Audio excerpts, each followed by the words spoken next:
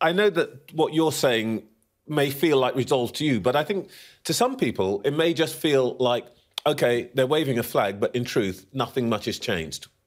Well, I think that let's first turn to those other types of measures that we've had in the past, and you've just talked again about whether it's work from home or other social distancing measures.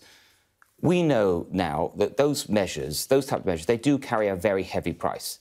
They both economically, socially, in terms of non-COVID health outcomes, such as impact on mental health, for example. So if one was to make decisions like that, they'd have to be done very, very carefully. And we're not there yet. We're nowhere near that. And the reason is because we just got to step back and take a proportionate and balanced response. And what we have done by, first of all, targeting travel from those countries where we know there's a particular risk from this variant.